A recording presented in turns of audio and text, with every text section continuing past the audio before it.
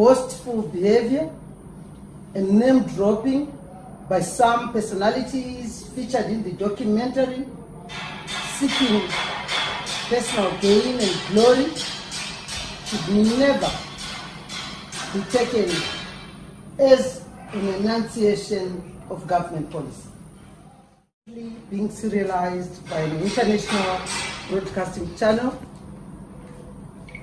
which purports to expose a network of alleged money laundering and gold smuggling in Zimbabwe. Government takes the allegations which are raised in this documentary seriously and has directed relevant organs to institute investigations into the issues raised therein. Any person found to have engaged in acts of corruption, fraud, or any form of crime will face the full wrath of the law.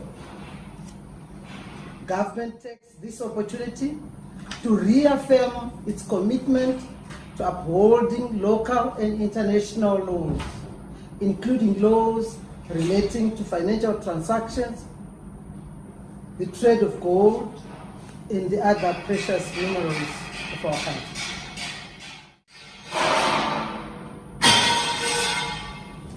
Boastful behavior and name dropping by some personalities featured in the documentary, seeking personal gain and glory, should never be taken as an enunciation of government policy.